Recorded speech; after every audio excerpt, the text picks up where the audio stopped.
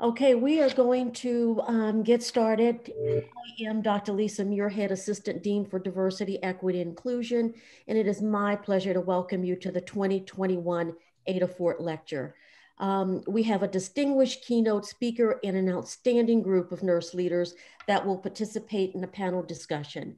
We're truly excited about today's program. I'm going to turn things over to my colleague, Benjamin Harris. Hello, my name is Benjamin Harris. I'm the Director of the Office of Diversity, Equity, and Inclusion here in the School of Nursing. Today will be also an opportunity for us to unveil part one of our Hidden Figures project. Without any delays, we would like to turn the program over to Dr. John Lewin, Executive Vice President of Health Affairs, Emory University Executive Director of the Woodruff Health Science Center, and CEO and Chairman of the Board of Emory Healthcare. John. So hopefully this just worked because I just ended up coming into the Zoom. So I apologize if I'm a little glad I got in. So good afternoon and welcome to the 2021 Ada Fort Lecture. And I'd like to thank you, Dean McCauley, for inviting me to participate in the event. And a special thanks, of course, to our guest lecturer, Rear Admiral Dr. Sylvia Trent Adams. This annual lecture honors Ada Fort, who served as Dean of the Nell Hodgson Woodruff School of Nursing for 25 years. And true to Dean Fort's vision, this lecture brings together the finest minds in the field for innovative presentations and candid conversations around the issues most relevant to the nursing profession and patient care.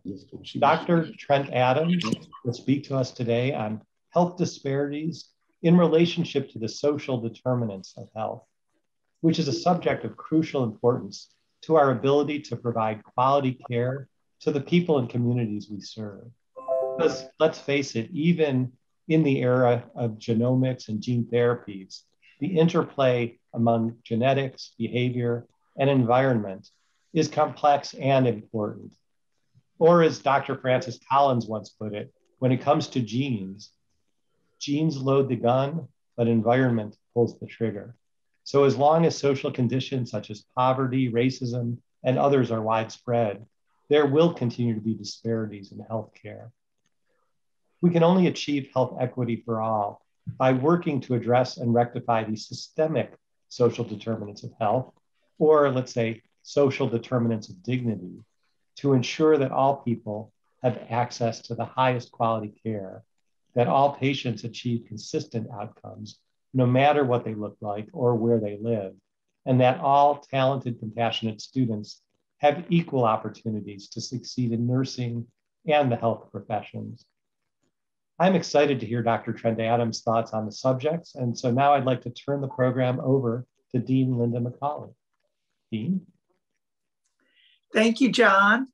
It's great to be with everyone today, and this is a special event that honors the life and legacy of Ada Fort. As John said, she served 25 years as the Dean of the School of Nursing, and she left phenomenal marks on nursing practice, education, and administration at the state level and the national level.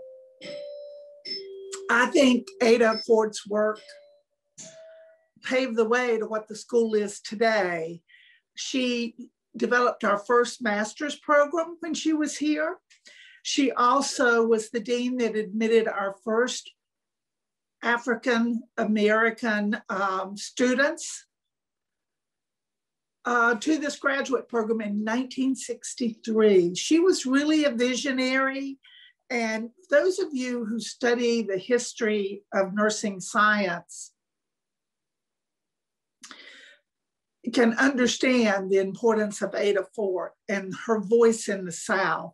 She brought together health, business, faith, and community leaders to establish the International Nursing Service Association in 1972, which later became Global Health Action. And that program is still today, and it assists more than 9,000 health professionals and community leaders around the world to strengthen and expand community-based health services for vulnerable, underserved communities. So Ada Fort really paved the way for our values today of advanced education, research, social responsibility, and global health. And this lecture builds on her legacy, and it gives us a forum each year. This is the distinguished lecture that gives us a forum for national and international nursing leaders to present new ideas. And we have a phenomenal international leader with us today, Rear Admiral Dr. Sylvia Trent Adams, who's been such a longtime champion of public health. She was the former acting Surgeon General. And last fall, she went to Texas to become the Senior Vice President and Chief Strategy Officer at the University of North Texas Health Sciences Center. Dr. Trent Adams has held numerous leadership positions in the Department of Health and Human Services. She served for 3 years as the Deputy Surgeon General of the U.S. Public Health Services Commission Corps, leading more than 6,000 officers in the front lines of public health. She was a key advisor to the Surgeon General to combat the opioid addiction crisis. But before she joined the office of the Surgeon General, she worked in the HIV/AIDS Bureau, where she managed the Ryan White program, which funds medical care, treatment, referrals, and support for uninsured and underserved people living with HIV. She's been the recipient of multiple awards, including the Meritorious Service Medal for Leadership, while the Commission Corps responded to Ebola in West Africa. And she has received the International Red Cross Florence Nightingale Medal, which is the highest international honor given to a nurse. So we are so happy to have her with us today. I think she embodies what Ada Fort wanted us to keep doing in the school, particularly during this important Black History Month. She has so many honors, too many to describe to you here. Join me with welcoming Sylvia and thank her for her work to improve public health, nursing, and access to care for the poor and underserved communities. So welcome, Dr. Trent Adams. Thank you so much, Dean McCauley, and I want to say thank you to Dr. John Lewin for inviting us to be with you today. Thank you for the warm welcome and the opportunity to be a part of the Ada Fort Lecture Series. I'm honored to be with you today. I want to thank you all for your dedication and commitment to excellence in nursing education, research, leadership, and outstanding clinical service delivery. This is truly a remarkable time in our history, and I want to say thank you for all that you've done across your campus and in the community in Atlanta to serve those who are in need. My disclosure statements here, I have no financial disclosures that would be a potential conflict of interest with this presentation. The views and opinions expressed here are those of the presenter and do not necessarily reflect the official position of the University of North Texas Health Science Center. Our learning objectives for this presentation are to define health, health disparities, and health inequities, discuss ways social determinants of health can potentially impact communities, describe barriers to achieving individual and population health, present pathways to address health inequities, and identify strategies to improve the health of underserved populations, and explore opportunities for the nursing profession to address health disparities. In full disclosure, I realize this is a complex and challenging topic, and I hope that today's presentation will create opportunities for us to start the conversation on how to make changes in our delivery system to address health disparities and inequities. There is so much I'd like to say on this topic. I'm very passionate about health disparities, but given the time that we have today, I hope we will at least have a chance to reflect on not only the challenges that we face, but also more importantly, how we can all be a part of the solution. So let's take a step back here. I wanna, before we dive into health disparities and health inequities, I'd like to just take a moment to look at how we define health. According to the WHO in 1948, health was defined as a state of complete physical, mental, and social well-being, and not merely the absence of disease or infirmity. We spend a lot of time talking about health, but we also spend a lot of resources on it as well. The United States spends more dollars on healthcare than any other developed nation. But why is this so important? Well, it impacts every aspect of our lives. We spend so much time talking about health, and we also need to understand that it does affect everything that we do in our lives. It affects the way we live. It affects our ability to live a fulfilling life. It has a direct impact on the health of our communities. So the factors that there are many factors that directly influence our health, some of which include food and nutrition, environment, mental well-being, healthcare, safe and stable housing, education, clean air and water supply, strong relationships and connectedness. There are so many things we could talk about in this context, but we rarely think about these factors as it relates to directly impacting health and healthcare. But as we know, these are part of the social determinants. In 1994, William Kissick wrote a book entitled Medicine's Dilemmas: Infinite Needs versus Finite Resources. In this text, he presents the challenge of providing increased access to high-quality healthcare while decreasing cost. He identifies challenges that face the healthcare delivery system. Many of the challenges he wrote about in 1994 continue to exist even today. When the ACA was enacted, it was intended to provide more people access to care while lowering the overall cost. But as it was implemented, healthcare costs significantly increased. And many jurisdictions had to make drastic decisions around how to adjust prices so that people who did have care could continue to receive care, but many people were priced out of the market, which overlays some of the ongoing issues for the poor and underserved. Without significant structural changes to the models of health and healthcare delivery, decreased costs, improved access, and high quality will remain elusive for so many. However, health insurance is not the only challenge to obtaining access to health and healthcare services. There are many individuals who have health insurance but do not have access to health care. There are many challenges outside the insurance market that impede one's ability to obtain healthcare services. Individuals may face structural barriers such as transportation, childcare, geography, living in rural versus urban environments, social factors, and also system barriers such as regulatory, statutory, and policy issues.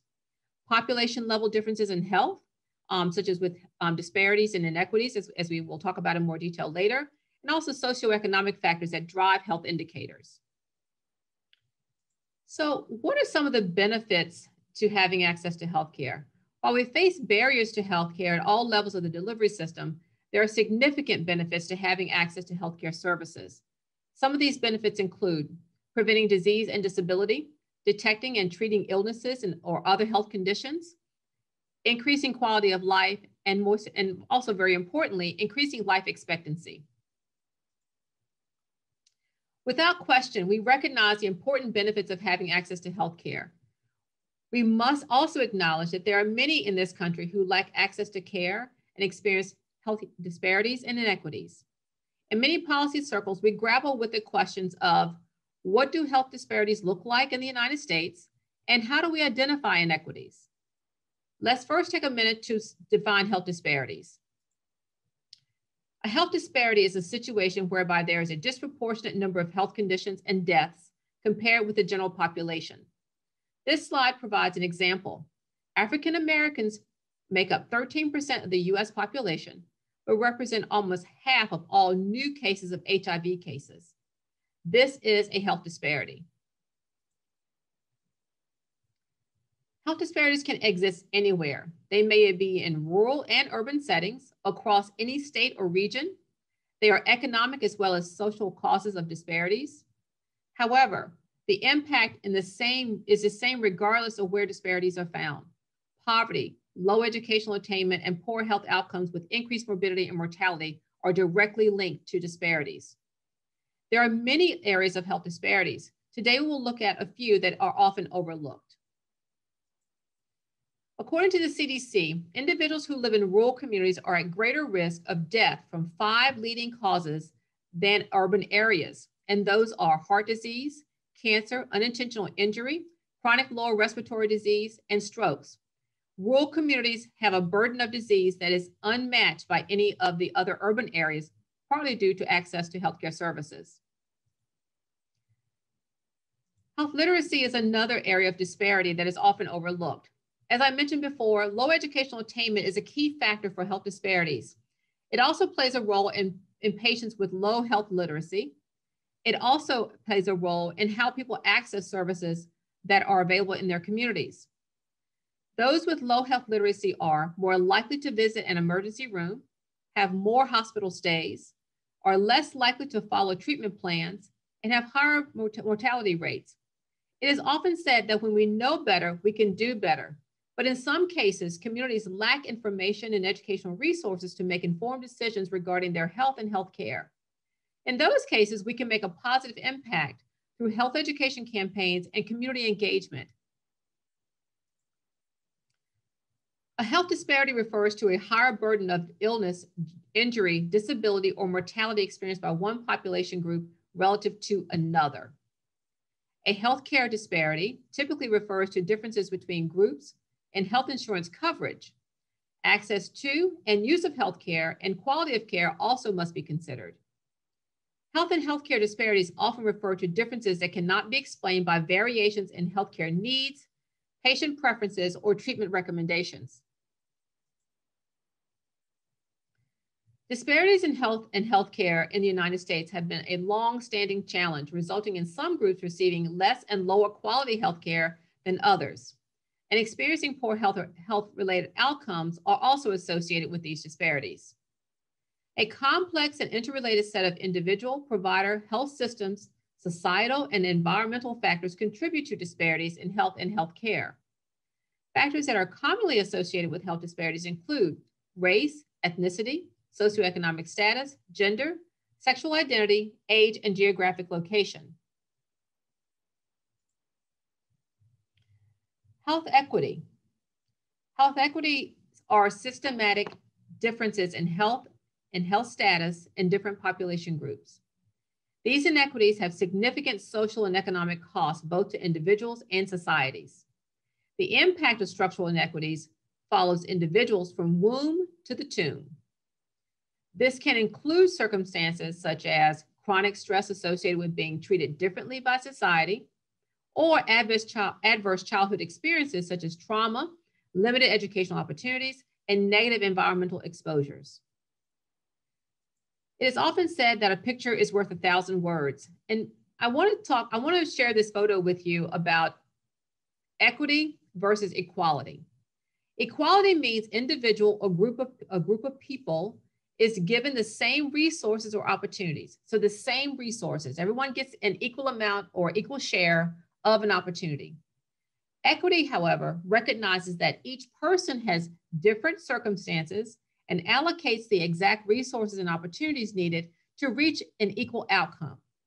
As depicted in this slide, equality has to do with giving everyone the exact same resources, whereas equity considers all of the distributing resources based on the needs of the recipients, which is based on a community model that we've talked about in healthcare over time, but equity and equality are two completely different factors. So what causes health inequities? According to the WHO, the social determinants of health are mostly responsible for health inequities. The unfair and unavoidable differences in health status seen between countries.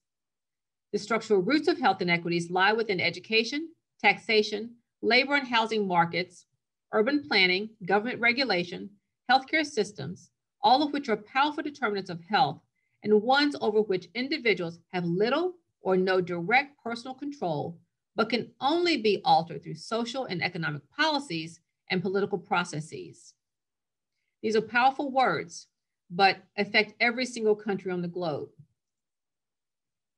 The complex, integrated, and overlapping social structures and economic systems that are responsible for most health inequities are relied upon by communities across the world to better understand how equity and equality relates to those who engage in social determinants and relates to the environmental context and constructs of health and health care.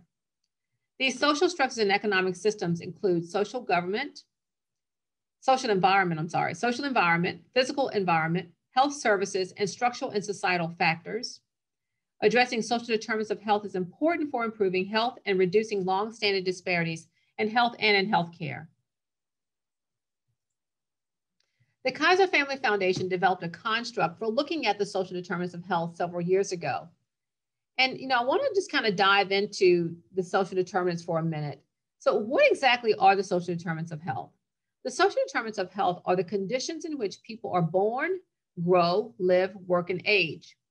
They include factors like socioeconomic status, education, neighborhood and physical environment, employment, and social support networks as well as access to healthcare. In this table, we see the broad categories of the social determinants are economic stability, neighborhood and physical environment, education, food, community and social context, and healthcare system. These categories help us to understand the complex and interconnected variables required to achieve improved health outcomes. Many of these factors exist outside of the healthcare space, but have a tremendous impact on a community's ability to achieve health equity, decrease disparities, and improved access, cost, and quality.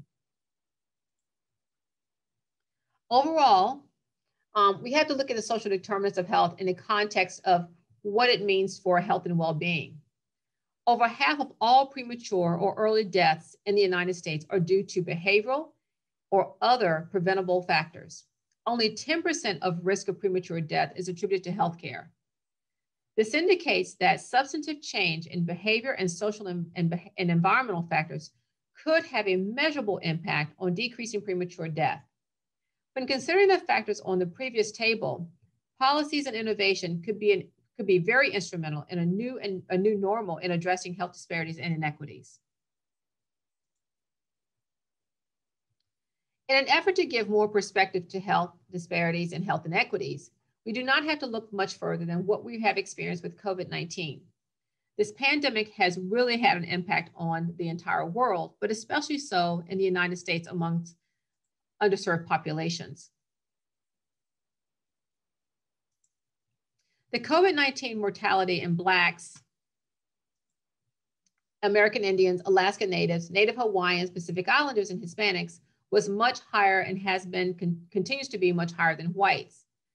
Of all these underserved populations, Blacks have had the highest mortality rate overall at 80 per 100,000 people in comparison to whites at 36 per 100,000 people, according to the Kaiser Family Foundation. Although Blacks might have had the highest mortality, they have had a much lower rate of hospitalizations, as did Hispanics, as demonstrated in this slide from the hospitalizations by race amongst the data collected by CDC for all of these populations across the United States. This next slide shows the disparities in deaths and cases among African Americans in most states across the United States. The green shows deaths and cases that are less than proportional, and yellow to red indicates those states where the deaths and cases were more than proportional. So as you can see, there's very little green here as it relates to deaths in comparison to even fewer as it relates to cases.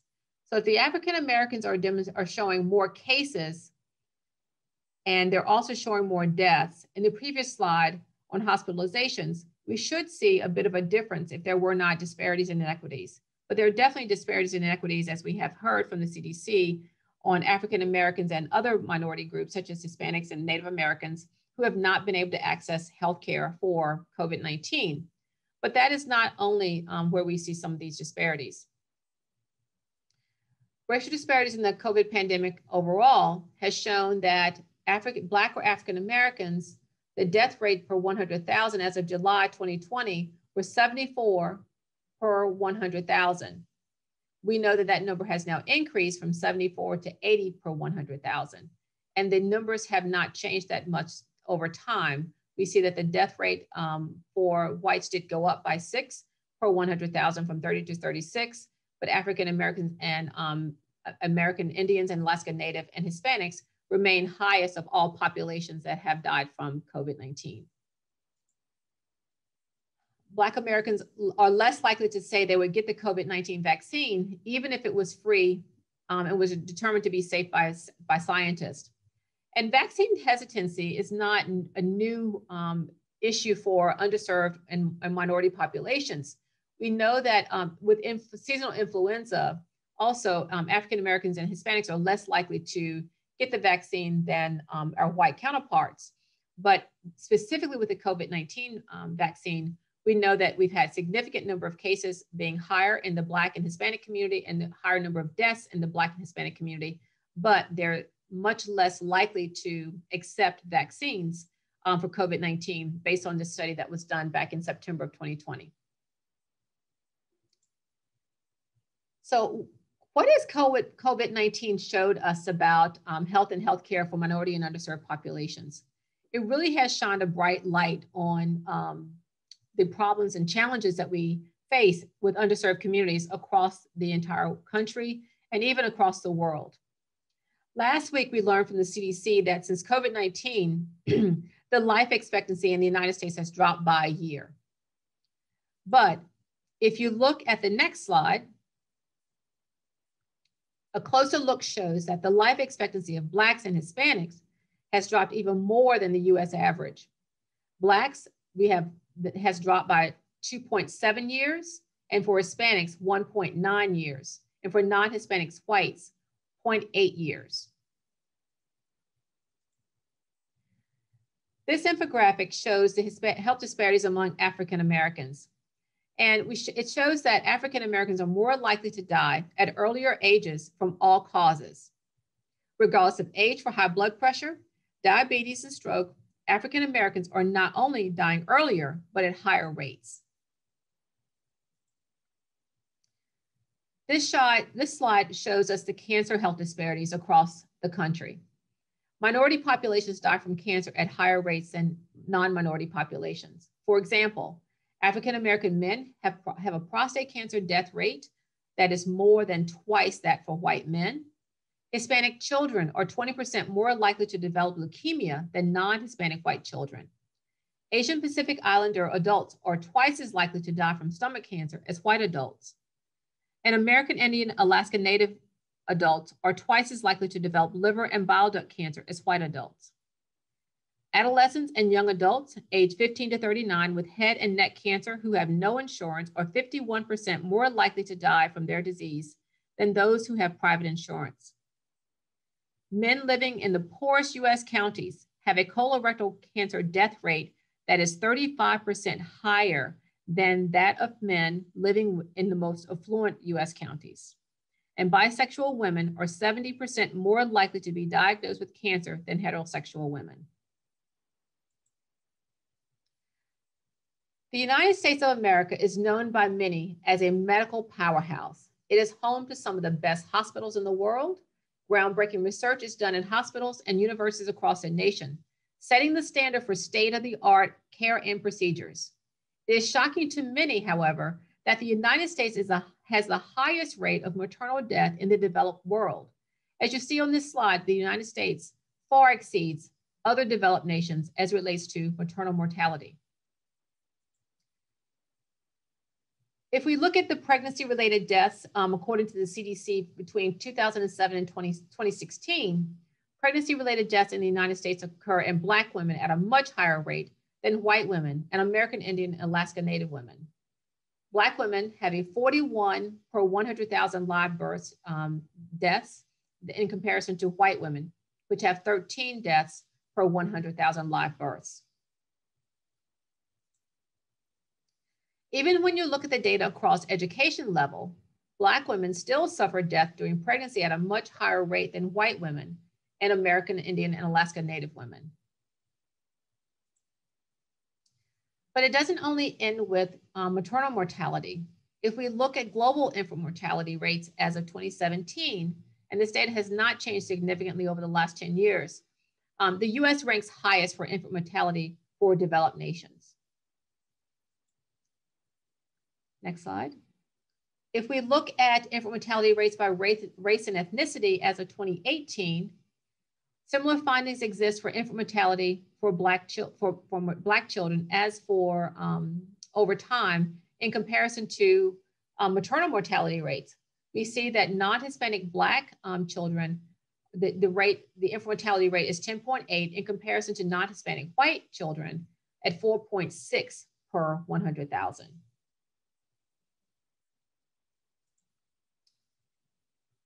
In general, people with higher incomes live longer than those with lower incomes. This is attributed to better living conditions, healthcare, and better behavior. At least that's been the assumption.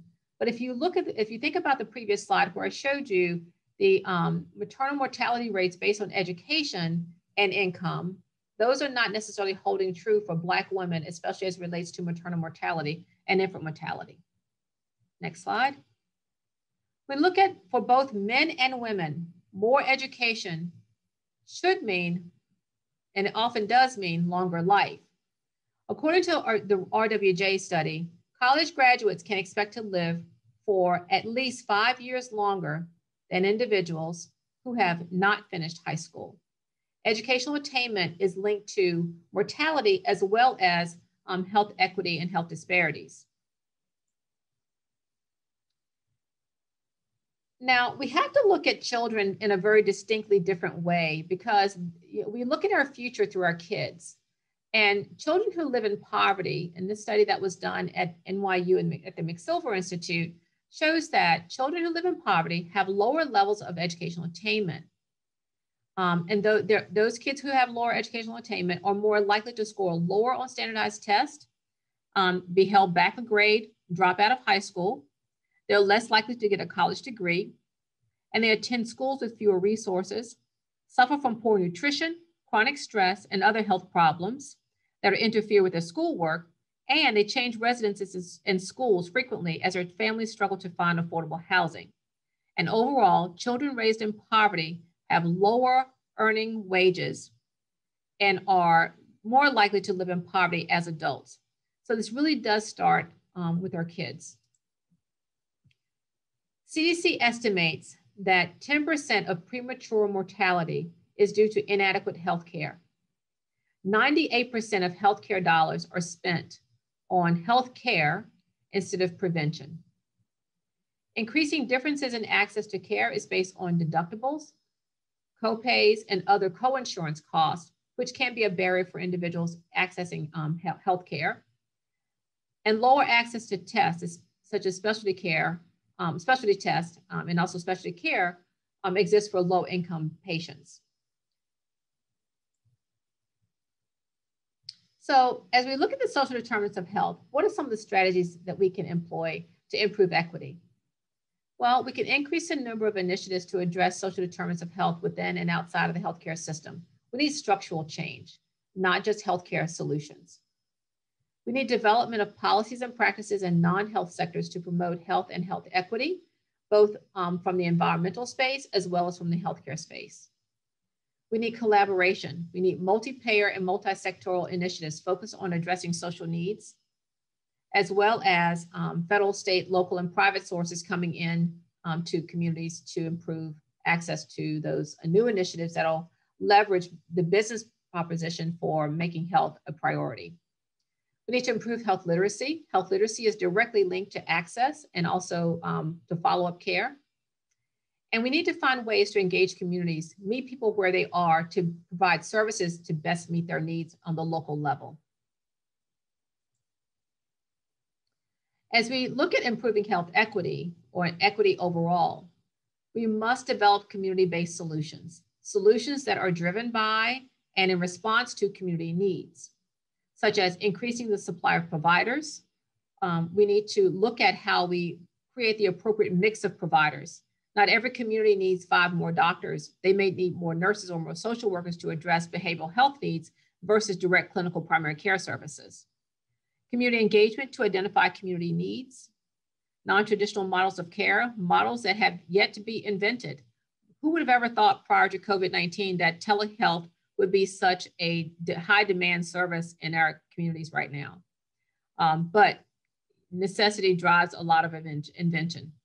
Community and individual empowerment. We need to empower our patients to make decisions and request the services that they need, and also work with community health centers, both federally funded and the non-federally funded health centers that are in their local communities, both rural and urban, to make sure the services that are needed for underserved populations can be sustained and continued over time.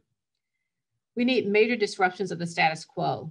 Through innovation and entrepreneurship, we can create new opportunities for new models to be developed that will better meet the needs and decrease costs and improve quality for those patients who access our services. And creating pipeline programs for recruitment from the community to increase the likelihood that people who understand the culture and the language of a given community will come back to serve in those underserved areas, or even increase the likelihood of individuals who access those services over time will be from those communities and serve the individuals that they are familiar with. So what are some of the strategies to improve health equity and equality? Well, this is a bit more of a challenge because it creates a new dynamic of creating opportunities for leadership to be involved, leadership at all levels. We need to create that commitment to support and promote diversity at all levels of the organization, at the decision-making table, at the C-suite, as well as at the bedside and in the community providing direct care. Engagement with patients, families, and community stakeholders in a deliberate way to understand the unique needs of the community. Strategic planning with meaningful input from stakeholders of all levels. Many times we develop stakeholder models that involve the leadership of organizations, but we also need to have conversations with people who access services from these organizations that are in the community. And look at mission statements and policies that reflect values and principles of diversity, equity, and inclusion. We will never get out of the disparities and inequities frame of mind if we don't make significant changes in what we stand for and how we implement those missions and visions on a daily basis. Recruitment and retention of diverse staff. I cannot emphasize this enough. There are a wealth of studies out there that show that concordance between provider and the patients and especially in underserved communities significantly improve the retention and recruitment of individuals with very complex diseases. And for diabetes and cancer, that is so critical for us to have patients who will not only access care, but retain their medical home over time to have better outcomes. Targeted self-service delivery standards based on needs of the community. We have to understand that we cannot be all things to all people, and create models whereby people can access the services that they need where they are. Not everyone is ready to enter into complex care or specialty care when they first come into the door.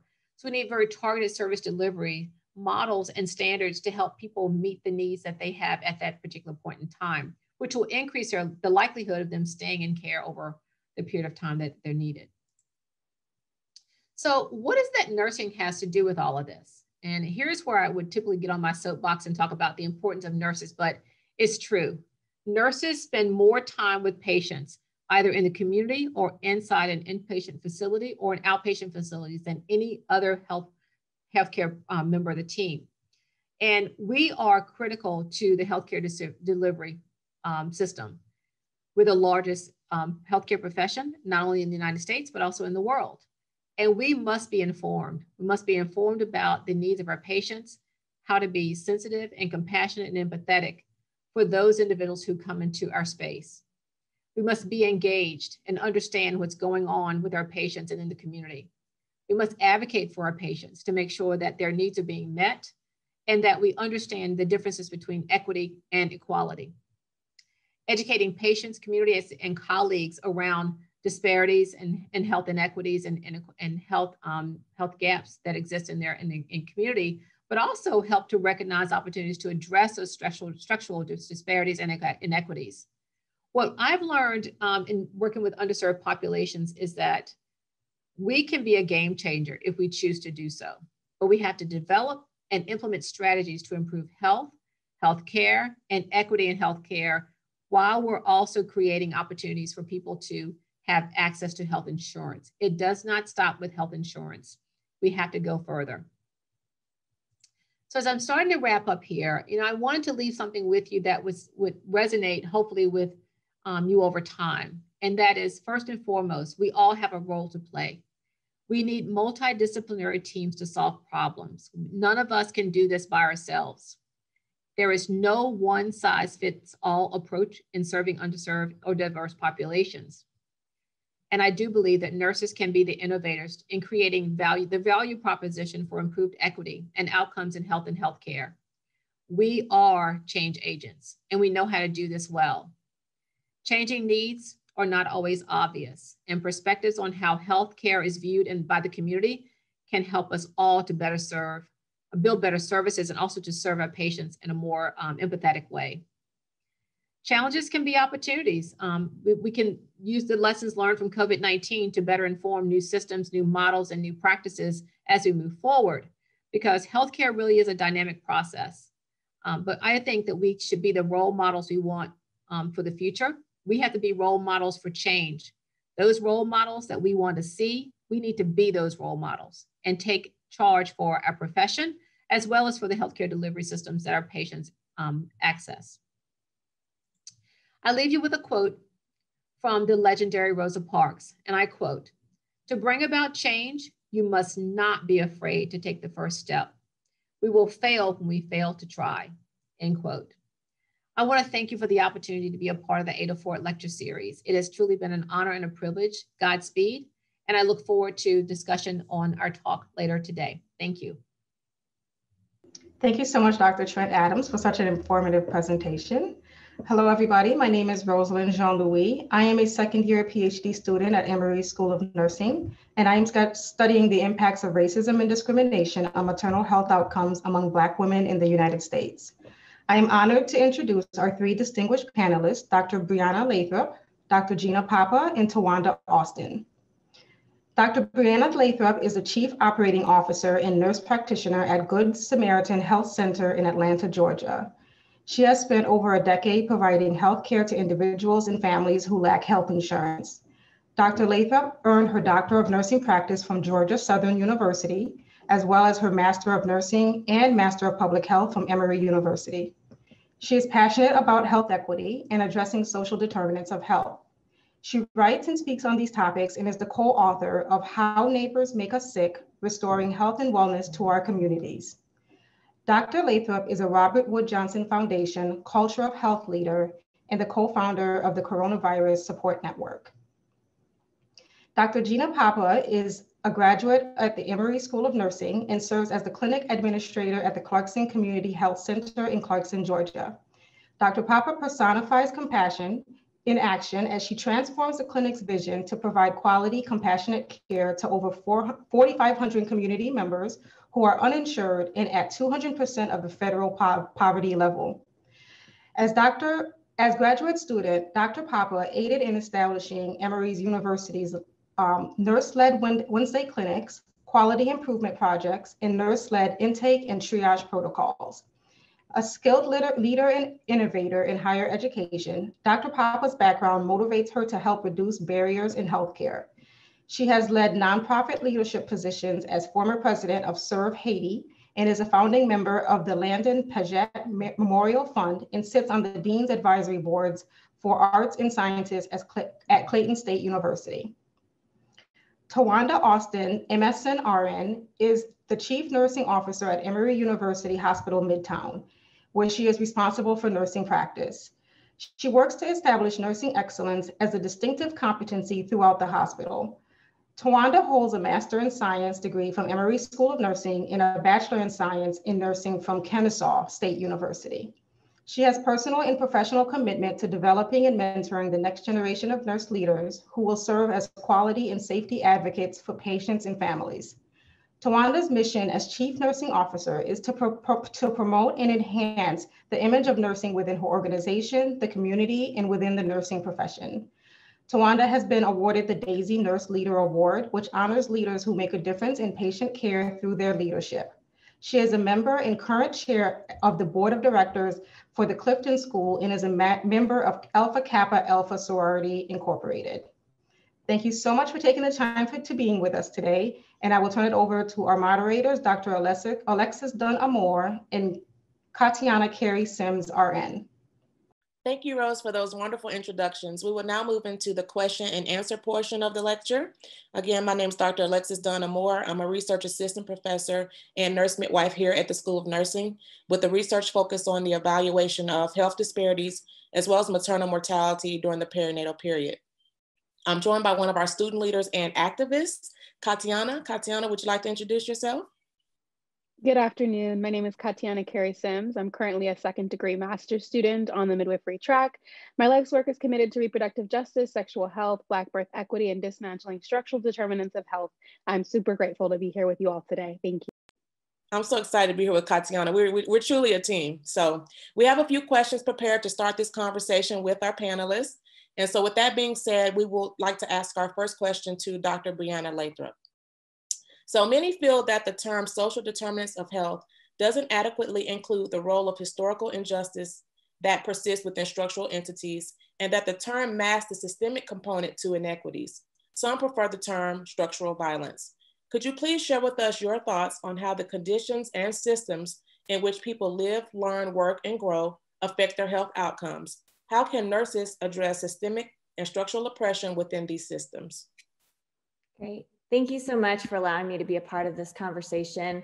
I'm going to just share a few slides to illustrate some of these points, hopefully better than just words alone. I'm a nurse practitioner and I work here on the west side of Atlanta at Good Samaritan Health Center. We're in the zip code 30318, right on the border between that zip code and 30314. And the life expectancy of the people living within that neighborhood currently is 63.6 years. Now, if you drive 20 minutes north into the Vinings area, life expectancy is 87.2 years. That is a life expectancy gap of 23.6 years. So I use this illustration to start the conversation to really emphasize what Dr. Trent Adams said so well, is that social determinants of health aren't just risk factors.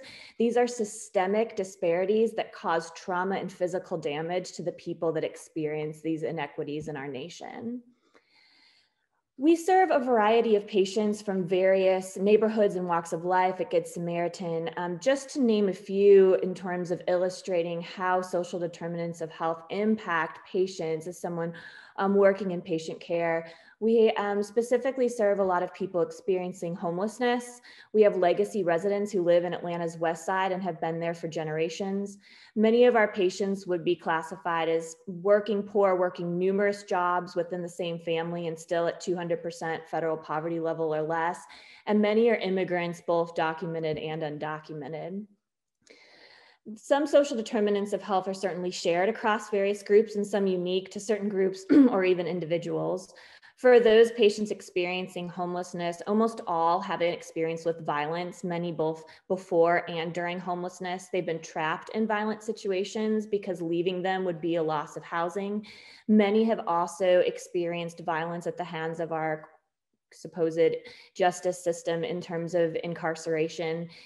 Chronic disability, often that is not recognized and therefore not associated with benefits, has a negative impact on this population. For our West Side residents, structural racism is a major component of life on the West Side in terms of access to good education, fair housing practices, and certainly with the stadium and the Beltline, gentrification is occurring at a rapid pace and often pricing people out of the neighborhoods they deserve to stay in. Food insecurity is ranked the #1 social determinant consistently in community evaluations in that neighborhood. For those working, especially during COVID-19, there's ongoing problems of managing the stress of employment with trying to navigate housing, poverty, childcare, transportation to and from work. And for our immigrant population, there's often a lack of legal protection or options in terms of legal practices in employment and housing and fair treatment, as well as difficulties in language barriers that often further exacerbate these inequities. So what does that mean in terms of clinical care? Being someone that provides direct patient services, I like to understand too the pathophysiology to your question, Lexi, about like, how does this actually occur? And we know that the human body was designed to handle stress, but not the chronic daily stress that's bred of our inequitable systems. So this constant fear of where will I get food? How will I make it? Where am I gonna live? Are my kids gonna be okay? Impacts the body in permanent ways. Now, certainly this chronic stress is filtered through these mitigating or enhancing factors. I think it's important to name that of all these different communities that we interact with or that we serve at Good Sam, they have resiliency and have often found their own power and their own community support systems because the system has not provided it and has systematically disadvantaged them. There are also differences in genetics and access to support systems. But as chronic stress filters through these other factors, what we see are changes to the DNA, permanent alterations to the neuro and endocrine systems, which directly correlate to increased rates of hypertension, diabetes, heart disease, premature death, premature labor, and a host of other chronic conditions that then we are treating in the clinical setting. Layered on this is the complexity that when we're treating in the clinical setting, we are spending less time on direct patient care and more time navigating, trying to find out where people can go, how to make connections, how to figure out which medications are affordable and where to get them. So you have this increased risk along with inadequate resources to help people navigate these systems. So what do we do as nurses? And I think this is where it's really important to understand this concept of structural violence, that we have to understand that these social determinants of health and health inequities are systemic problems causing trauma to people, and that these inequities were designed. We have created social and political norms and behaviors within our society that were created to give power and income and resources to some at the disadvantage of others. And so undoing this, to me, I like to think of it as 3 levels of change: personal change, system change, and policy change. As a white woman, certainly implicit bias is my responsibility to identify in myself and mitigate in my clinical practice, as well as in all the decisions that I make. That I have to understand my own biases and narratives so that I help patients versus causing more damage.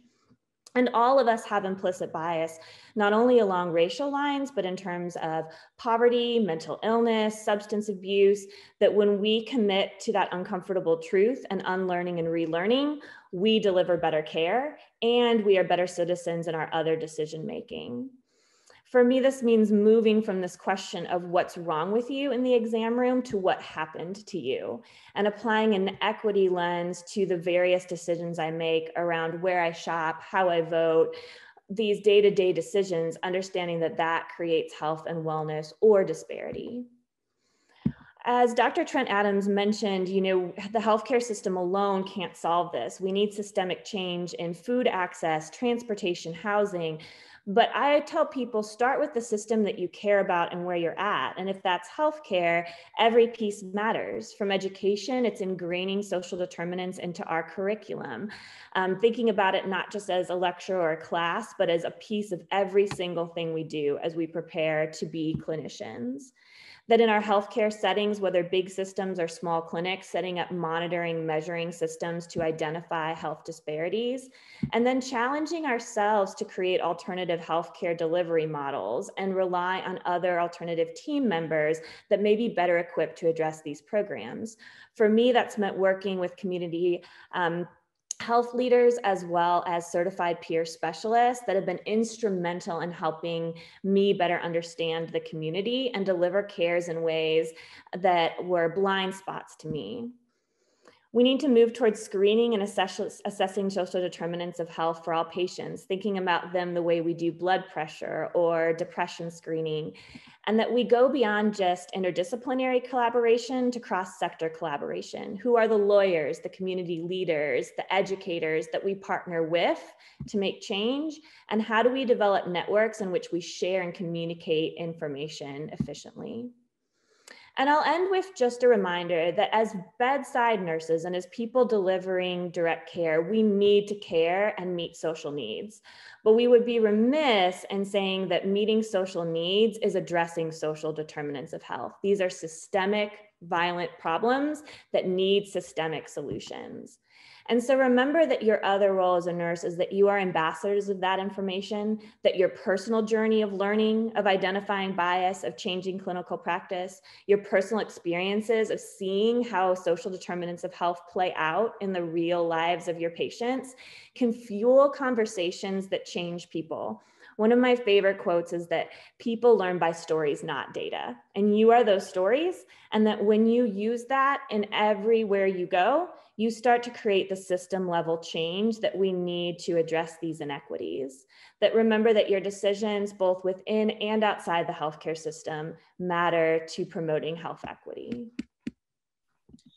Thank you, Brianna. That was just beautifully stated. I don't think any of us could have said it better. And the one thing that you said to me that I think summarizes it completely is we have to shift from asking patients what's wrong with you to what happened to you. I think that's very profound. Thank you for sharing that. Thank you. Thank you so much. We'll move on to our question 2 with Dr. Gina Papa. So we're talking today about social determinants of health.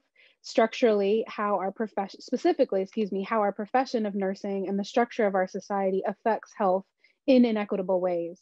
What challenges, Dr. Papa, have you faced in addressing social determinants of health? And what are your thoughts on ways to eliminate disparities and moving the needle towards true equity? It wouldn't be apologies.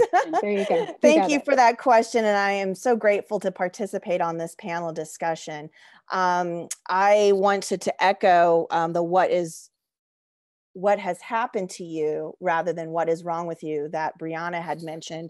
And you also had mentioned talking about screening for social determinants to health and cross-sectional collaboration. So I really appreciated that comment. As I pull up my presentation, I want to share stories from our clinic. And at Clarkston Community Health Center, we are in America's most diverse mile. Oftentimes we're called the Ellis Island of the South. And we serve patients who are at 200% and below the federal poverty level, who would fit into multiple categories and also cross-sectional categories and intersectional categories, if you will. We have patients who are undocumented, documented immigrants, patients who are seeking asylum, patients who are native born, patients who are immigrants and refugees. And in nursing, we are taught whole person care and patient-centered care and community-based nursing because we are one of the most trusted professions. Our nurses have unique insights into our patients' lives outside the hospital bed, or in our case, outside the clinic. The adult patients that we serve at Clarkston Community Health Center are at 200% below the federal poverty level and do not have insurance. So we are the safety net of the safety nets. They live in multi-generational households, speak more than one language in their home, are hourly wage earners, typically share one phone with a limited data plan, and do not have reliable transportation. Our adult patients work in grocery, convenience stores, gas stations. They are delivery drivers, fast food chain operators. They work in hospitality industry, construction, landscaping, domestic labor, the gig economy with ride sharing and shopping services.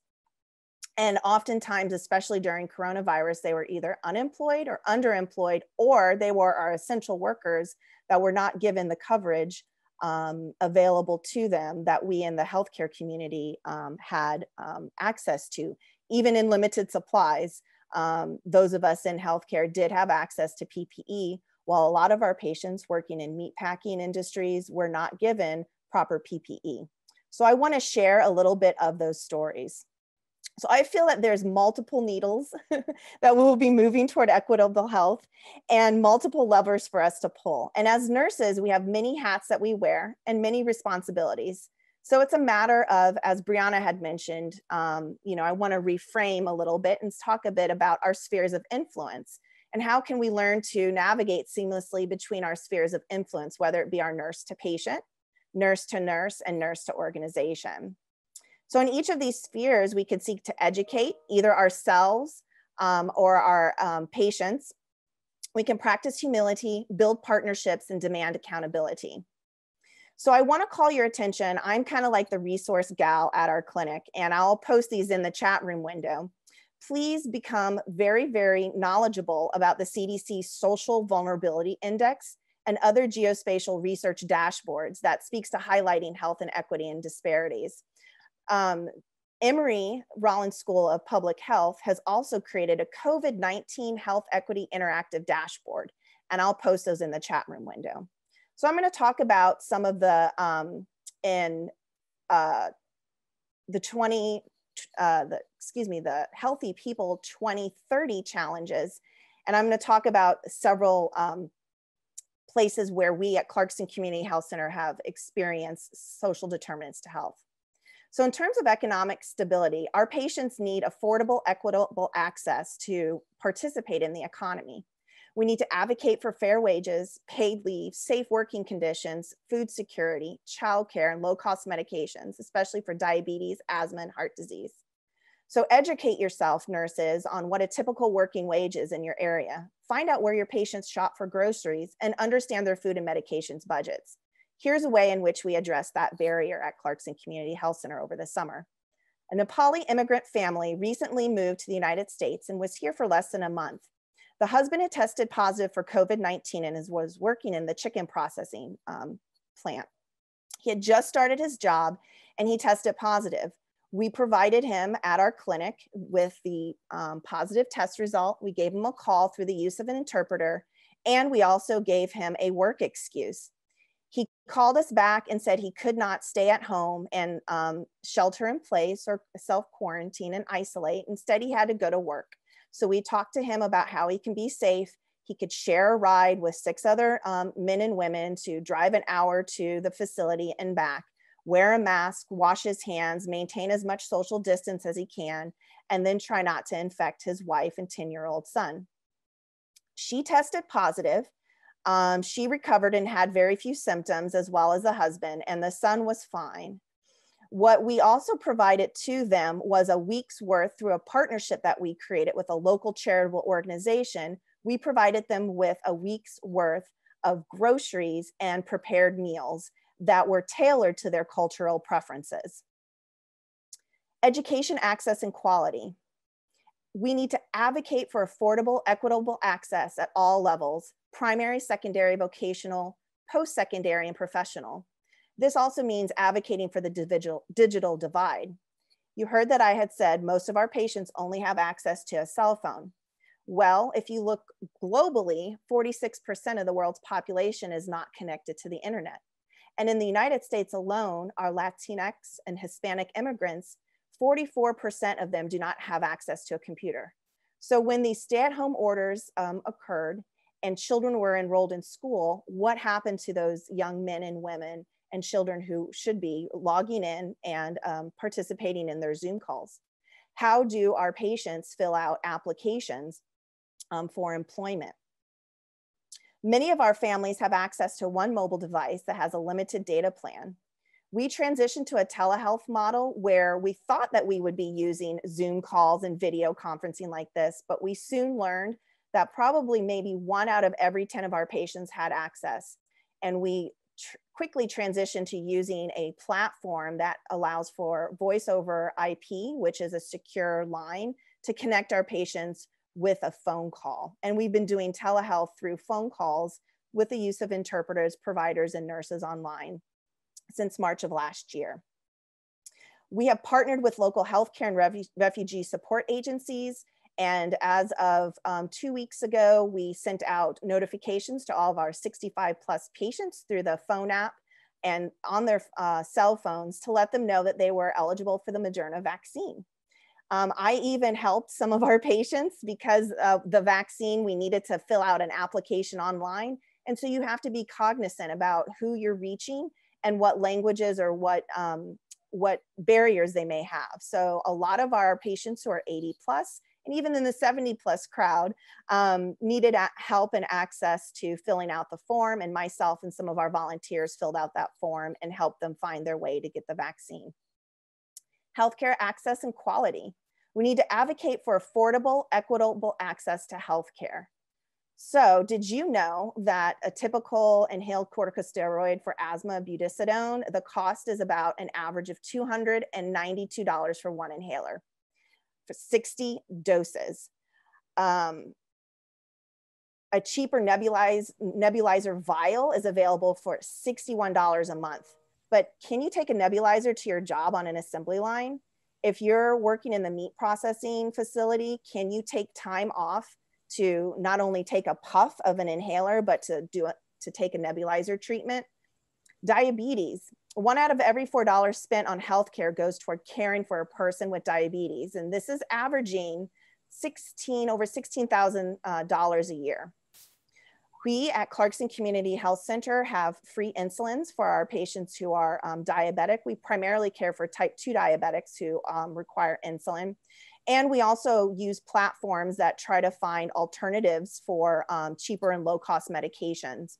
So I encourage you nurses to check cash prices at pharmacies, use aggregator apps to shop for best prices. And when all else fails, help patients apply for prescription assistance programs.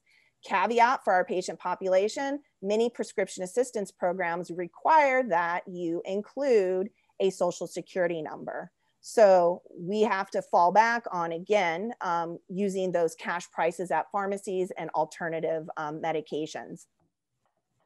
And then lastly, access to free, low cost or sliding scale preventative and screening services and interventions. We had access to free vaccines for influenza. As of about 3 or 4 weeks ago, we were approved to receive the Moderna vaccine for COVID-19, yet I check every day and I don't know when we're going to get our vaccine supply. So I will post in the chat box how you can join us to volunteer to give vaccine when that's available. We do have access to free screening mammograms and follow-up services.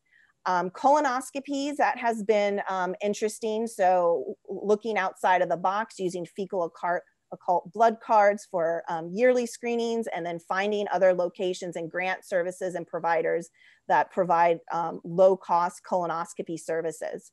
Cervical cancer screenings, HIV, high blood pressure, all of these things require thinking outside of the box and reaching out to local partners who may already have those grant monies and available resources.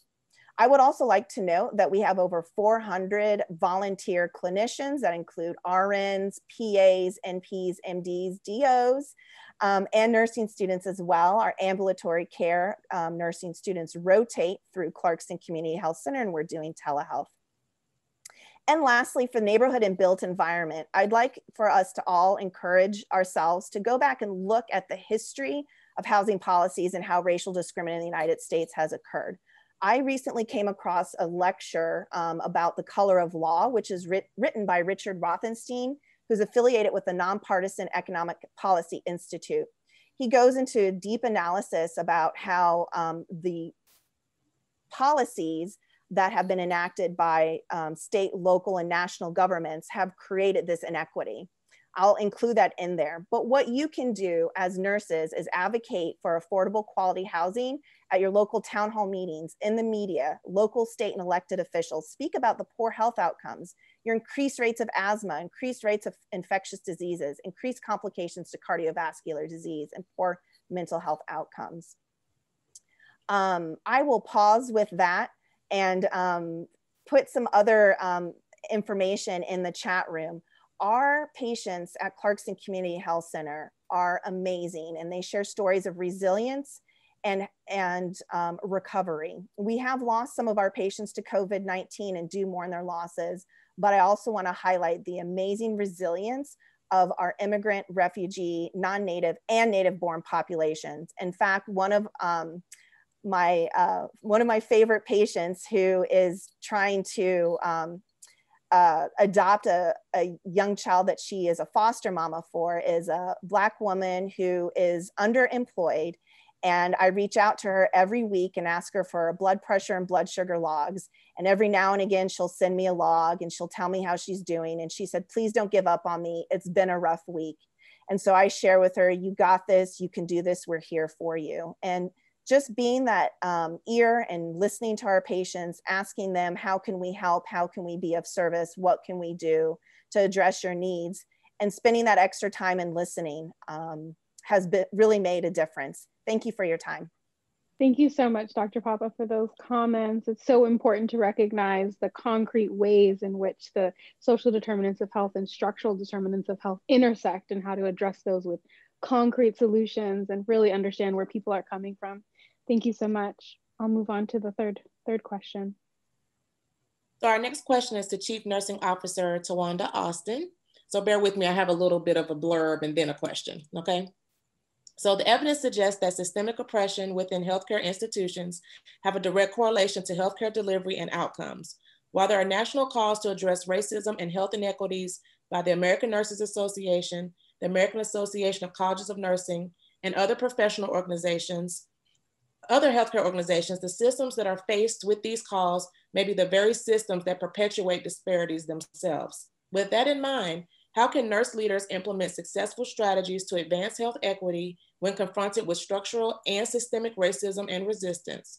What specific examples can you share in working with populations at Emory University Hospital Midtown? Good afternoon. I would like to start with this presentation and then I'll go back and answer your questions. So again, good afternoon, everyone. My name is Tawanda Austin and I am the Chief Nursing Officer at Emory University Hospital Midtown. So just to share a bit about Midtown, just a quick overview. So we're a 529 bed tertiary care facility that is located in Midtown Atlanta. We see approximately 65,000, we have 65,000 visits in our emergency department each year. And then we see approximately 38,000 patients that are admitted to our inpatient unit per year. And if you look at our primary service areas, those include cardiology. We see patients for cardiac surgery, neurosurgery, cancer, orthopedics, emergency medicine, and women's services. So this slide just demonstrates what our primary service area is. And our primary service area is the area in which we see 75% or greater of our patients actually originate from these 6 counties in the metro Atlanta area. And those include DeKalb, Fulton, Gwinnett, Cobb, Henry, and Clayton counties.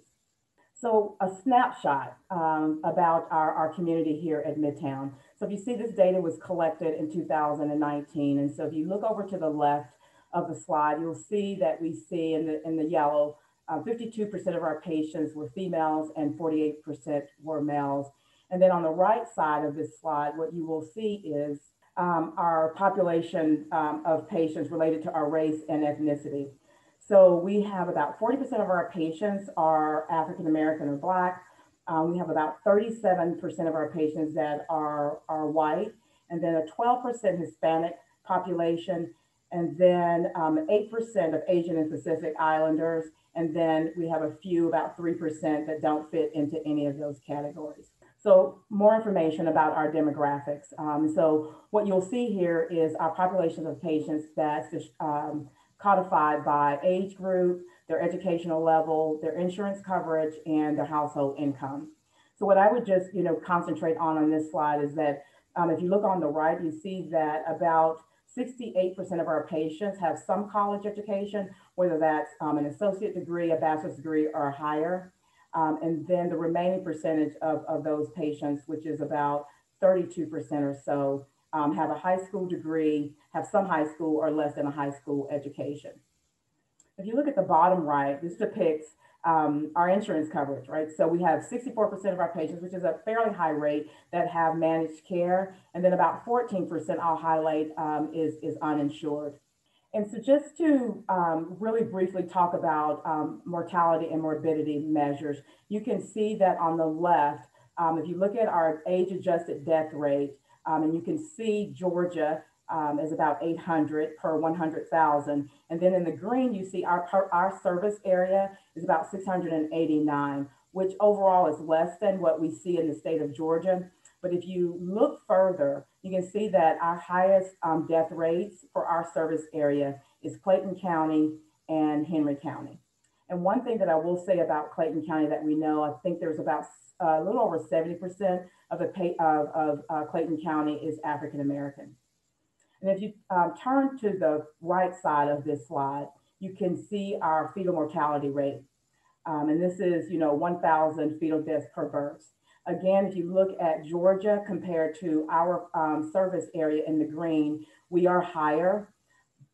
But again, if you look at Clayton County, much higher in Clayton County and in DeKalb County compared to our average service area, and then to the state of Georgia. Bit more about mortality and morbidity. If you look on the right, so in this yellow table, what you see is our causes, the top causes of death for our patients here at Midtown. And you see that our top 2 causes of death were major cardiovascular diseases and cancers.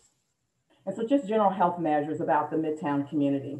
So we see patients with a variety of diseases, but you can see those listed here. And for sake of time, I won't go through those. But the one thing that I will highlight, if you look in the bottom right of this slide under our maternal and child health, you can see again that the percentage of low birth weights for Clayton County again far surpasses many of our other counties in our service area, and it is a bit higher than what we see in the state of Georgia. Again, recognizing just for information or context that we have about 70% of patients coming out of Clayton County are African American. And so I wanted to just provide a bit more context and impact and drivers of social determinants of health. And so again, I'm going to show you some information that we received. So when Emory did our community needs assessment, we actually partnered with about 50 organizations, and these organizations are organizations that have a broad interest and have special knowledge on the specific health needs of our patients and families within our service area. They have special knowledge on the public health in the community that we serve here at Emory, and then also have special knowledge on the health needs of the underserved, low-income and minority populations of patients in the communities that we serve here at Midtown. And so I wanted to provide, again, some of this information. And these are just basic questions that we ask, trying to get to what are the issues that our patients in our service area is facing. And so just examples, first question that we ask is, in your opinion, who are the people or groups of people in your county whose health or quality of life may not be as good as others, and why? And then we ask for them to note any specific zip codes or area codes where the health disparities or where there was pockets of poverty. Another question is, what do you think are some of the root causes for these challenges? And what are the barriers to improving health and quality of life? And then what is the perception of the current disparities? And finally, do you see any emerging community health needs, especially among the underserved populations? Now, again, these are just a few of the questions that we asked of many. So here's what we heard. That we knew that geographic location and transportation was a big issue for our patients here at Midtown, recognizing that public transportation doesn't exist in many counties, and where it does exist, it sometimes is unreliable, meaning, you can't count on the schedule, and then there's some disconnection from county to counties. Other things that we saw related to transportation is that many of our undersourced residents that we see here at Midtown don't have access to private transportation, and then also may not be able to afford the public transportation system. And then some other information that, so hospitals in rural areas, so South Fulton and parts of Clayton and DeKalb counties don't have opportunities for comprehensive care. And so the nearest full service hospital can be several miles away. And with those transportation barriers, it can be a challenge getting there. So additional feedback related to access to care. So we know that our uninsured rates are high. You saw in the previous slide that we have about 14% of our patients here at Midtown are uninsured. And we know that when patients don't have insurance, that they delay seeking care until their symptoms really do become really acute, which again, costs can go up from there. Additionally, we know that some of our uninsured patients that are diagnosed with chronic diseases like cancer or kidney disease don't have access to the ongoing treatment that they need. And so what we see is that frequently those patients will visit the EDs in our area, in our hospital, that really over time increases medical bills. We also know that through these interviews and partnering with a lot of these organizations, that cost of prescription meds are really high and unaffordable for many of our patients. Again, our patients seek ED care for preventable medical issues that have now become emergencies. So, something that you can get treated at your primary care physician, like, hypertension, if you don't have meds to treat it, you actually see these patients show up in our emergency department seeking just really primary care treatment. And then lastly, we know that care coordination is limited for residents without a medical home. So it takes a while for appointments, meds, et cetera. Next slide. And here, a couple other things. We know that employment opportunities have decreased in several of our service areas. And then we know we have lack of stable, good paying jobs in those areas where we see high poverty rates. And then the last thing that I'll share is some of the racial and ethnic challenges that patients in our service area experiences. higher stress level amongst people of color. And then we know that many residents within our service area resist seeking care because of the lack of culturally and linguistically relevant services that are available. And so while we know all of this, and this is the beginning, I think, of having a good understanding, we have lots of work to do. And that includes having a more robust data collection system. We need to be able to do more risk screening. And then once we have better data, we need to be able to stratify and analyze that data so that we can begin to target some of our interventions to improve health and equity. And so I think the question for me was, how can nurse leaders implement successful strategies to advance health equities? And this isn't going to be new. You heard this in some of the other presenters' information. The first thing that I would say is that I think we have to be aware. I don't think that without awareness, you can't have action. And so I think, when I talk about awareness, I talk about that in a sense of two things. One is having an awareness that racial inequities exist. Some people don't believe that. And then one, recognizing what your own biases are around race. And then the second thing that I think that we can do as leaders, nurse leaders, is to advocate for diversity and inclusion on any of the boards or leadership structures that we are a part of. And then finally, and advocate for a strong health equity strategy. So if you have influence in your hospitals or whatever areas you work in, really push to have this as part of your strategy. I think that we need to do that and we need to always have it as top of mind. And so it ensures that we're accountable to this work and that we can have change that is going to be meaningful when we have it on strategic plans. Thank you so much for that. You said so much. I wish I could just recap, and I especially like the fact that you all did the community needs assessment. I think that speaks to the fact that you said we have to be aware. Is that something that's unique to your leadership team, or is that standard? Or we do that as an Emory healthcare system, but obviously we have different needs for each of our hospitals. And so what I've shown you today is our specific Midtown information. Okay, thank you. That was great. Thank you for that. We'll move on to our last question for Dr. Trent Adams. The profession of nursing is well positioned to be a catalyst for change as it relates to addressing the inequities related to social determinants of health and structural violence. However, before that can happen, we as a profession must address challenges and biases that we face within our respective roles as nurses. Can you please share, Dr. Trent Adams, with us lessons learned when navigating the political landscape as a nurse leader and a woman of color on the national stage? Thank you, Katiana, for that question. And you would be surprised, I get asked that question a lot. How did you find your place in your space at the national level? And it all stems from my training. I would say Hampton University really did give me a perspective on who I was as a nurse and where I stood as a professional. And I would say over the course of my career in the military, the structure is very, very different than it is in civilian nursing. But we learned how to be the best that we could be wherever we were. And I think fundamentally, we have to be comfortable with our own power. We have to be comfortable using our voice. We also need to understand, as was stated by several of the panelists earlier, understand our biases and where we have blind spots. There's so many things in our professional experience that are a product, if not a symptom, of our upbringing, our training, and the things that we've been exposed to. And many of our patients, and I want to talk about something that Brianna said, many of our patients have not had the same journey that we have had. And that is the most important thing for all nurses to be aware of. Be very clear that your patients have not walked in your shoes, and you definitely have not walked in their shoes. And we have to be sensitive and empathetic to their journey. Asking them what brought you here, or what's happened to you, is much better than what's wrong with you. The judgment that comes with just that one question is powerful. So using all those experiences and understanding that, and I'm an advocate for underserved communities and fighting for the underdog. That will always be a part of my core. I come from rural Virginia, where I grew up in Appomattox County, where the Civil War ended.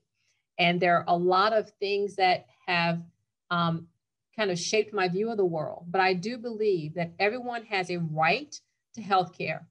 Everyone has a right to have a healthy environment to grow up in. Everyone has a right in this country to a robust, vigorous education that is able to meet their needs on the level where they are. So that lays a foundation for how I was able to navigate the national political stage. I did not see the national political stage any different than I did all the other positions that I had held over the course of my career. I saw every position and every problem and every challenge, whether domestically or globally, as an opportunity to be a voice for those who could not speak up for themselves.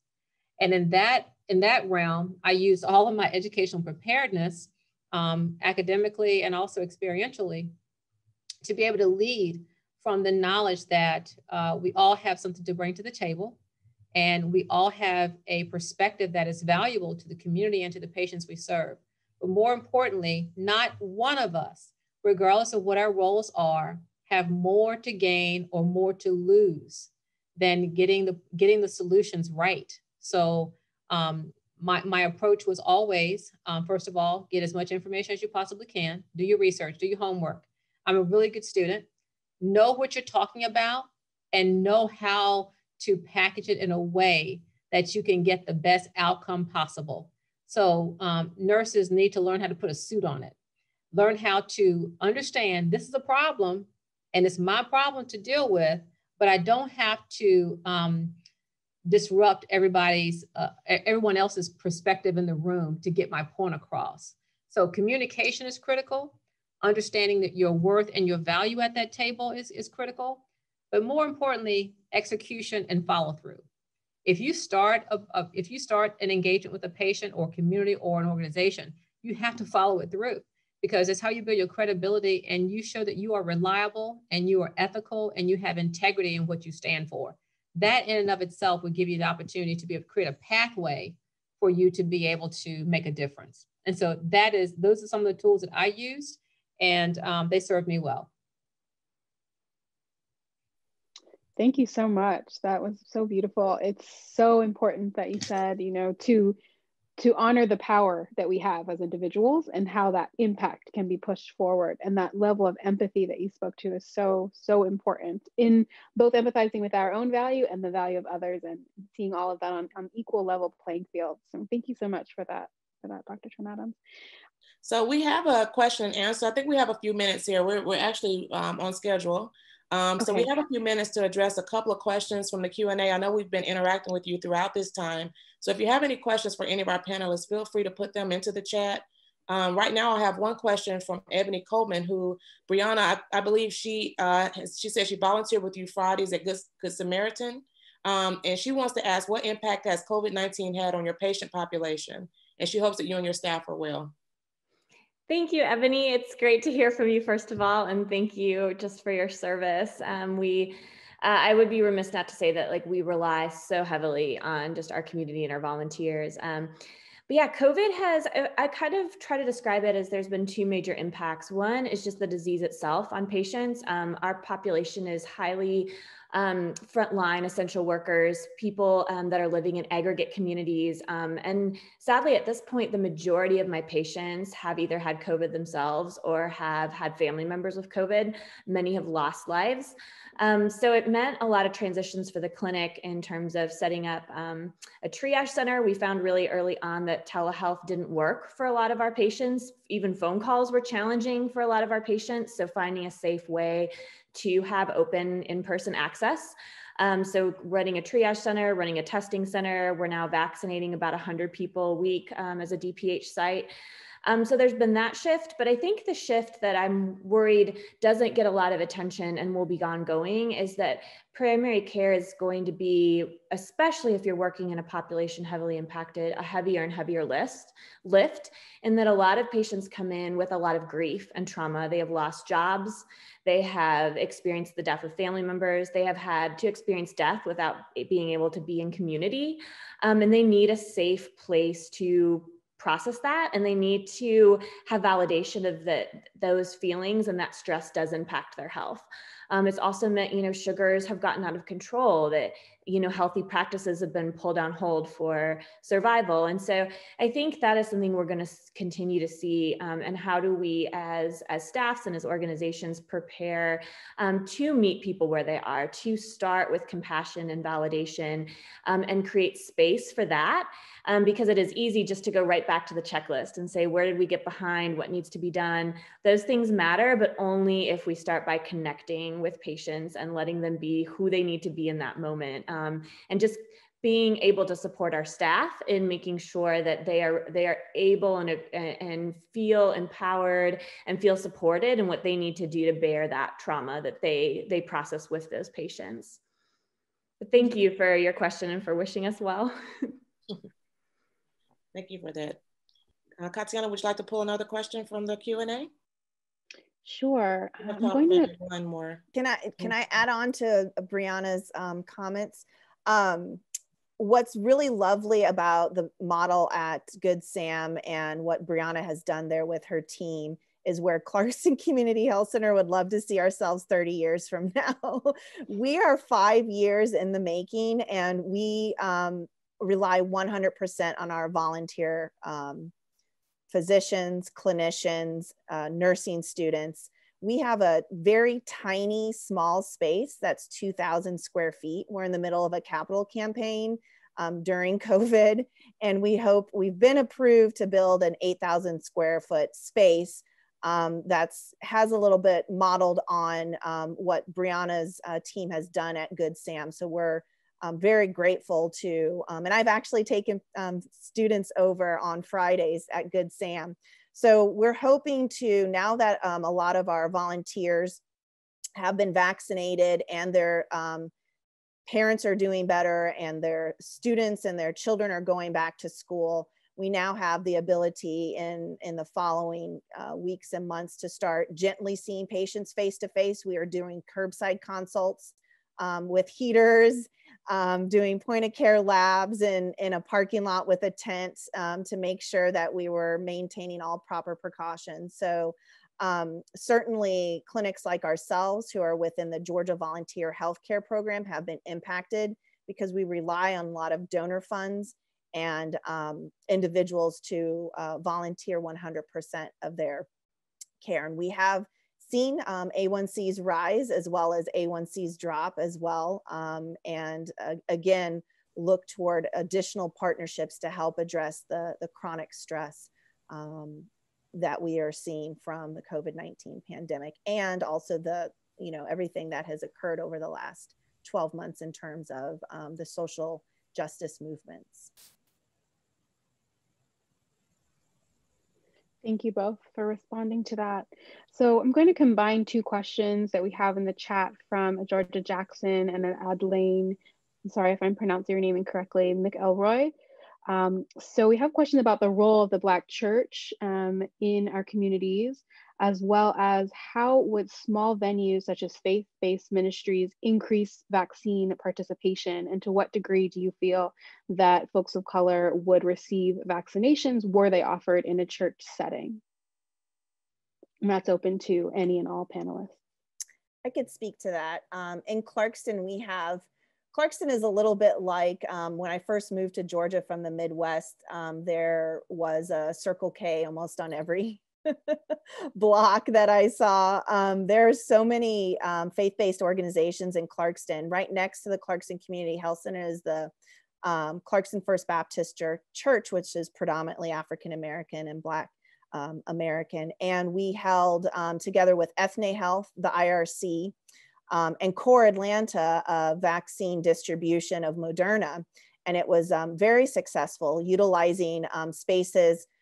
We've been talking about how do we bring vaccine to apartment complexes? How do we partner with faith-based organizations to offer vaccine? Now in Georgia, we're only at phase 1A, but we hope to partner a little bit more closely as Georgia opens up as well. So we're excited to vaccinate our educators and others who meet those phased requirements in the state of Georgia. I just want to add that if any of you are working with, whether it be a faith community or anywhere where you do see just there's a need for safe discussion about the vaccines, I do work with another organization that has worked to create toolkits that help you become a facilitator and how to get those conversations happening. Because I do think people trust the spaces where they have community most. So I'll put my email in the chat, but I'm happy, I know our time is limited, but I'm happy to link you to folks that could get you resources, because I think that's a real key, is just getting people to have platforms within their own communities to help build trust.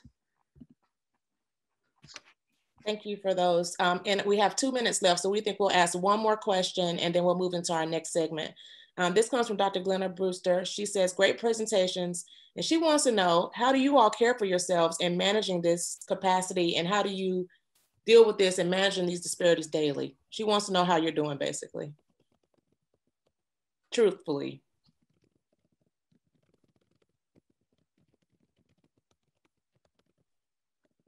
And that's for any of our panelists. Maybe Chief Nursing Officer. This is Sylvia.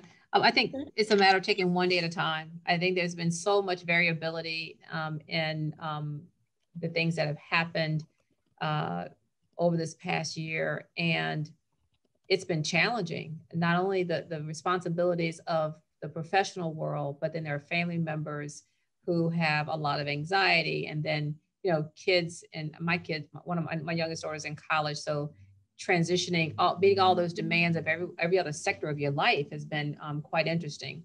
But I do believe nurses specifically have really, you know, they felt the brunt of a lot of the direct care, and the burnout is real. I think the day-to-day drama and trauma of just living through this pandemic is it is having and has had a significant impact on our entire profession. On a personal level, I think we need to be checking on each other. We're checking on family members, but I think it's time for us to take care of ourselves and understand that we too are very valuable, not only to our patients, but to our families and to ourselves. We've got to put ourselves first at some point, and this is an area that we often do very poorly in, self-care. And I think it's important for us to take a moment just to pause and say that is really something that's important for us going forward.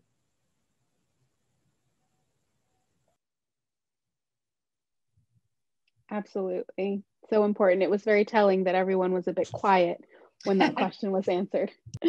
All right. Thank you all so much for your questions. Very poignant questions. Sorry that we are not able to get to all of them. We're going to wrap up our panel at this time and move forward with our program. Thank you so much to our speakers, to our panelists for your expertise in participating and joining with us today. Let's take all of these essential conversations and nuggets of wisdom to continue intentional action, face difficult truths, and deepen our commitment to each other and justice as a united front towards equity. Thank you all so much for your participation today, and we'll move on to the next section of our program. Thank you. Wow. Thank you, everybody, for that inspirational and provoking conversation. I'm so grateful to our panelists and moderators for the excellent conversation. Hello, everyone. My name is Marifel Verloor, and I'm the Director of Alumni Engagement for the School of Nursing. The School of Nursing continues to make strides in diversity and inclusivity for all. And I would now like to introduce a trailblazing alumnus who is an inspirational leader for the School of Nursing and Emory University, alumnus Dr. Dante Flanagan. Dr. Dante Flanagan graduated from Oxford College in 2004 and received his BSN from the Nell Hodgson Woodruff School of Nursing in 2006. Dr. Flanagan received his CRNA from Stanford University in 2010 and his DNP from Columbia University in 2017. Dr. Flanagan has served as a board member of the Diversity Nurse Anesthesia Mentoring Program, as well as an active member of the American Association of Nurse Anesthetists, a founding member of National Black Nurses Association of Greater New York City, and a former member of the Oxford College of Emory alumni. In between all that, he's also found time to write a book, Dream Big and Awaken to Your Possibilities, which was published in 2020. Dr. Flanagan is the president-elect for the Nurses Alumni Association Board and will be the first male to hold that position. Dr. Flanagan is also the first alumni donor to give to the Emory Nursing Learning Center, our new building in Decatur. Dr. Flanagan, thank you so much for your inspirational leadership and generosity, and thank you for joining us today. Thank you, Mary Phil, and thank you for everyone for having me. I want to come to you and just give some words as the new president-elect for the Nursing Alumni Association, and just speak volumes to what is happening over at Emory and the path of diversity and inclusion. One of the key things that jumped out in this wonderful lecture that we hear today is the action-oriented nature of everything that's going on around us, from the high-level corporations down to the community-based organizations as well. And Dr. Trent Adams, thank you so much for sharing all the information that you presented to us. And I think one of the things that stood out to me was cultural humility. It was a theme that we talked that is getting some traction in our world of nursing, but I think it's valuable for us to continue to dive into that as we humble ourselves in front of our patients, and as we move forward and trying to change for the future and improve equity and diversity inside of the healthcare field. I come to you from a space of a specialty of nurse anesthesia, and my work in the last 5 years specifically, but 10 years as a nurse anesthetist has been working toward mentoring and changing the experience of students inside of the nurse anesthesia programs. Like most of the country and institutions across the map, we still have a lack of diversity in our student population, which leads to a lack of diversity in our healthcare professionals afterwards. And the research has shown that the graduates, minority graduates, tend to go back and serve into those communities that are underserved with the most disparities. And so in order to help alleviate those problems on down the line, we have to continue to push forward to increase diversity. And one of the things that we do is mentoring ICU nurses and nurses that have a passion for going into anesthesia. That involves prepping for interviews, that involves working on recommendation letters and personal statements. But beyond that, we also have had the opportunity in the past year plus to give out scholarships and GRE prep award for programs. One of the other pieces that we're also doing is we're partnering up with schools, including Emory, to discuss wellness support groups for students of minority backgrounds inside of these educational systems as they go through. The research shows that support groups are needed because there is a difference between how information is perceived and how students of color are given information and treated in terms of support systems. And so there has to be a way to balance that. I love the question of how you're dealing with your mental health as providers, but it's also important to realize that there is the mental health begins before we are licensed practitioners. And if we don't address that beforehand, then we bring that trauma upon completion of school. One of the ways to do that is leading toward creating safe spaces for students and for faculty involvement. And as of one of the things I want to share with you is that we are currently working on continuing that, as we saw that the Hidden Figures component of bringing these very important people from the hidden spaces into the light and showcasing them in the nursing school. This year, my wife and I decided to push the limits and give back in a way that would help leave a lasting effect for years to come. Emory has been a place of opportunity and influence, and with this great obligation and responsibility to those before and after us. And we want to continue to push that narrative and break barriers against Black people and other people of color as we increase awareness to the importance of equity and the route to eliminating disparities in our community. With that said, we chose to continue our mission by giving to the Emory Nursing Learning Center with the naming of a new Flanagan Solidarity Student Lounge, with the vision being to create a space that's increases a feeling of shared acceptance while giving students a comfortable and inclusive lounge space. For us, having this space not only becomes a living, active bowl to diversity, but it ensures our family will be tied to the right side of history here at Emory for the foreseeable future. And given the time of heightened diversity discussion and initiatives, it's important that Emory remain action-oriented as it continues to shape the lives of the future with its leaders of today. And as we move into the next chapter, I believe that we have a leader who is also committed to that end, and it's very clear and present in her approach and her dedication to that. And as I close, with that being said, I'd like to lead this on to introduce to Dean McCauley and let her close out with the remarks for the rest of the day. Thank you, Dante. Hi, everyone. It's good to have spent the afternoon with you. I hope that you get the sense of how special Ada Fort has been to the history of the school and how every day we try to move forward, living and breathing the wonderful things that she started when she was a dean here. I want to give a special thanks to our keynote, Dr. Sylvia Trent Adams. What a phenomenal leader and inspiration for all of us. We really hate that you couldn't be with us today, but we are sending something in the mail to you on its way to your office, a small token of thanks.